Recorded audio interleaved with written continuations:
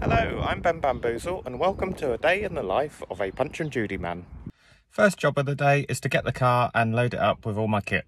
This is the first time of loading the car with all my kit and all my equipment in the back. So there's the whole Punch and Judy and magic show, and I've got to say, I'm very impressed with a Mazda 6. It's ideal for a Punch and Judy man. There's loads of spare space still left in the back with the seats down. It's now 7 AM and today I'm off to Folkestone Museum doing Punch and Judy shows there. Just looked at the time, it's 100 miles to get there, so a long journey ahead from sunny Worthing to Folkestone. It's the first time I've actually done a journey in the new car, so fingers crossed it gets there okay, and let's go. Quick stop for fuel, £74.76 to fill it up in the tank, plus I put 50 quid in the other day, so it's got a big tank, and it is 175.9 a litre here. It's unleaded. So we made it here. I'm parked in a multi-storey car park. The car park that was suggested, I can only park there for 4 hours, so I've had to park a bit further away. So I'm going to go and look for the museum now, which is in the town centre. Just walking through the town centre, I see they've got a traditional pie and mash shop. I could be coming here for lunch if it's open. So found the museum, looks lovely in here. They've got a load of things in here. There's a skeleton out here as well. I'm going to have a look around in a minute. But this is the room where I'm setting up. This is where my audience is going to be. I think I'm doing 4 shows. They're sort of selling tickets to come and watch the show. So hopefully it'll be a success. I'll do a little time thing of me setting up now.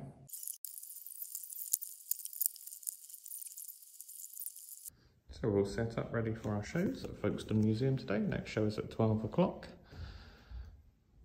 All the puppets are hanging up inside there. And then outside here, they've got a real skeleton. I'll just show you in the museum. We go out here. They've got a real life skeleton. Not sure how old this chap is. We're just having a coffee, just done the first show. Unfortunately, it was only one person here for the first show. I've got to do 3 more. Next one's at 12 o'clock.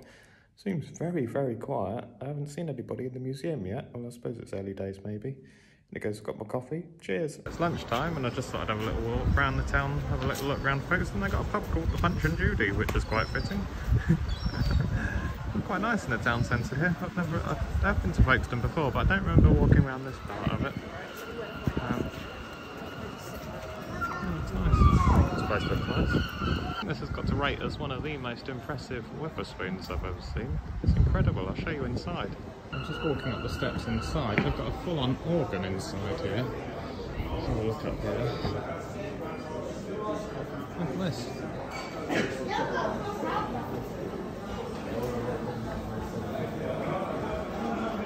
Amazing. Look at the ceiling.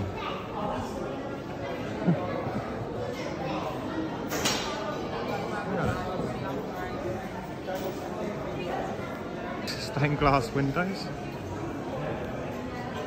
Got the old organ pipes, but it's just being used as a table for all the sauces in front of it. I don't know if it was, I don't know what this building was, if it was being used as a cinema or theatre or what, I'm not sure. If anybody knows, let me know. But yeah, how about that for a Wetherspoon? So all those booths. Just looking up the history, it was a Baptist chapel built by Samuel Pito, who built a load of railways, and also Nelson's Column in London. So yeah, what a building. This is the outside of the museum where I'm doing my shows, and I'm on the poster here, look. Punch and Judy today, £3 per child. I think it's time to see if I can get pie and mash. Decided against the pie and mash shop. I'm quite fussy with my pie and mash, and I wasn't 100% sure about it. I'm sure it might be okay. Let me know if you've been to the pie and mash shop in Folkestone, if it's any good or not. But I saw another very old place that I thought I'd try instead, so I'm going to head there. To try this place, Ken's Hillside Cafe. It just looks so quirky, I thought I'd give it a go. Oh, there we go, steak pie, all up for £7. Looks good, smells good as well. I think I made the right choice there. So look inside the cafe, there's the old guy who's been running it for years at the back there.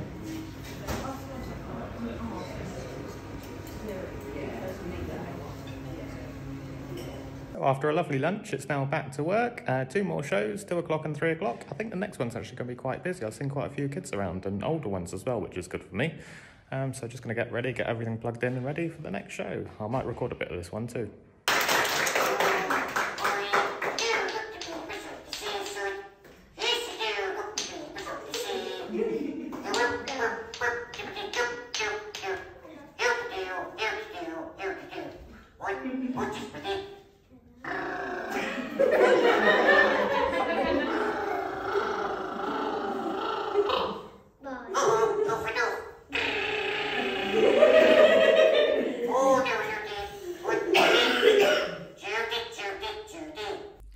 So I was in a bit of a rush and I forgot to film the last part where I was driving home, but basically I had a 2-hour drive home, then I had to go straight out the door to work at the Indian restaurant. I changed my shirt to work at the Indian restaurant, so it's now 10:30, I've just had some curry, so my lips are burning a little bit. I've got yellow fingers where I've been touching the curry.